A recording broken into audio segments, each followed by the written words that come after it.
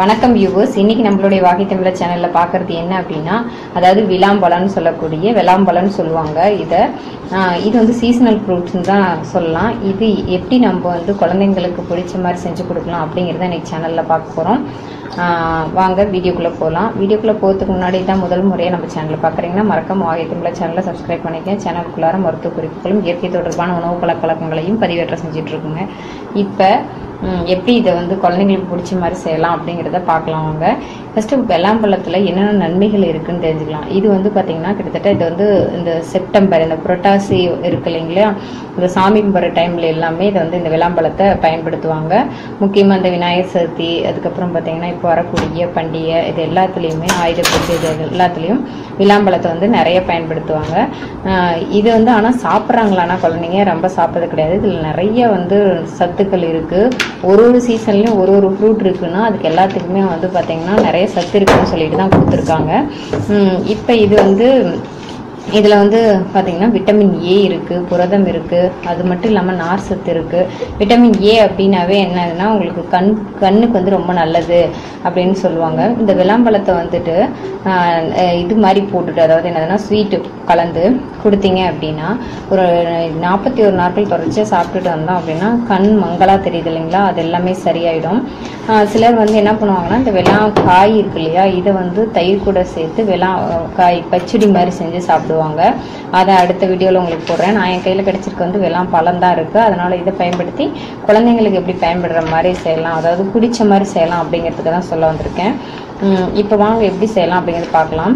இந்த பழத்தை நம்ம எடுத்துக்கலாம். இது பழம் அப்படிங்கிறனால டக்குன்னு இப்படி ஒரு உடைச்சிங்கன்னா வந்து உங்களுக்கு வந்து என்ன ஆகும் அப்படின்னா உடஞ்சிரும்.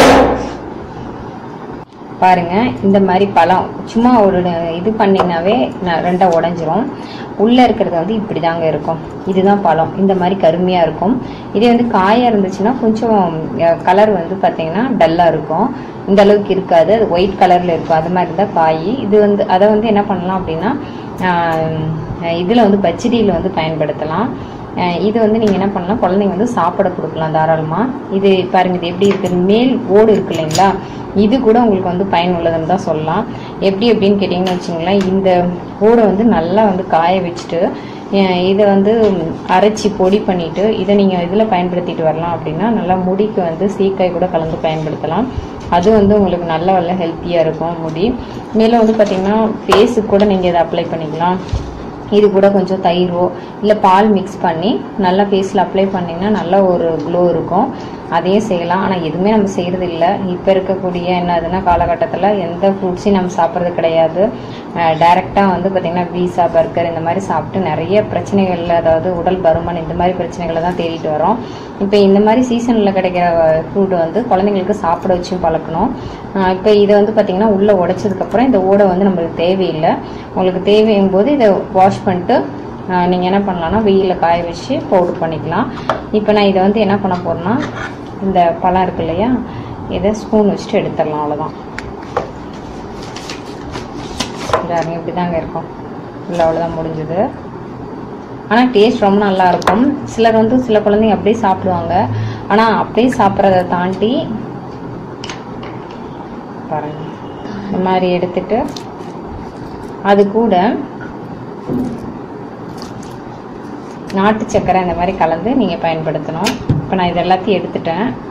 இதுக்கப்புறம் இதை வந்து என்ன பண்ண போகிறேன்னா இது கூட நாட்டு சக்கரை எவ்வளோ தேவையோ அவ்வளோ நீங்கள் கலந்துங்க.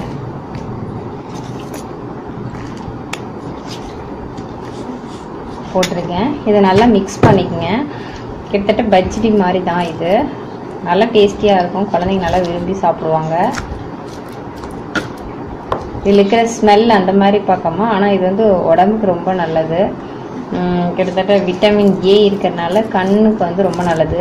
ஒரு ஃப்ரூட்டுமே எது கொடுத்துருக்காங்க அப்படின்னா அந்தந்த சீசனில் இருக்கக்கூடிய பிரச்சனைகளை வந்து தவிர்க்கிறது தான். இப்போ வந்து மழை காலமாக இருக்கிறதுனால இந்த விளாம்பழத்தில் வந்து பார்த்திங்கன்னா நிறைய நோய் எதிர்ப்பு சக்தி இருக்குது அப்படின்னு சொல்லலாம். நிறைய, அதாவது என்னதுன்னா டெட் செல்ஸ் எல்லாத்தையுமே உங்களுக்கு அழிச்சிரும். அதனால் வந்து பார்த்திங்கன்னா உடம்புக்கு வந்து எந்த நோயும் வந்து வராமல் குழந்தைங்களை வந்து தடுக்கலாம். இந்த மாதிரி நீங்கள் செஞ்சுட்டு கொடுத்து பாருங்கள். அதை சக்கரை பத்தலை அப்படின்னா திரும்ப ஆட் பண்ணிக்கோங்க. கண்டிப்பாக ரொம்ப டேஸ்டியாக இருக்கும். விரும்பி சாப்பிடுவாங்க. அப்படியே கொடுக்க வேணாம்.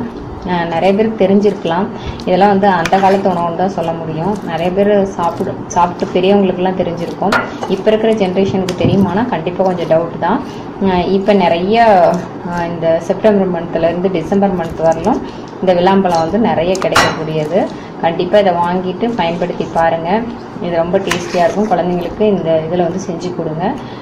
விட்டமின் ஏ சத்து நிறைந்தது, சி, அதுக்கப்புறம் புரதம். இது சாப்பிடும்போது மலச்சிக்கல் பிரச்சனை இதெல்லாம் கண்டிப்பாக இருக்காது. ட்ரை பண்ணி பாருங்கள். இது கண்டிப்பாக உங்களுக்கு பயனுள்ளதாக இருக்குன்னு நினைக்கிறேன். இது பிடிச்சிருந்துச்சுன்னா மறக்காமல் உங்கள் ஃப்ரெண்ட்ஸ் கூடயும் உங்கள் ஃபேமிலி மெம்பர்ஸ் கூடயும் ஷேர் பண்ணிக்கோங்க. மேலும் இதான் முதல் முறையாக வாகை தமிழா சேனலை பார்க்குறேன். மறக்காமல் சேனலை வந்து சப்ஸ்கிரைப் பண்ணிக்கோங்க. இந்த மாதிரி பயனுள்ள தகவல்களை தெரிந்து கொள்ள மறக்காமல் பக்கத்தில் கூடிய பெல் ஐக்கானை கிளிக் பண்ணுங்கள்.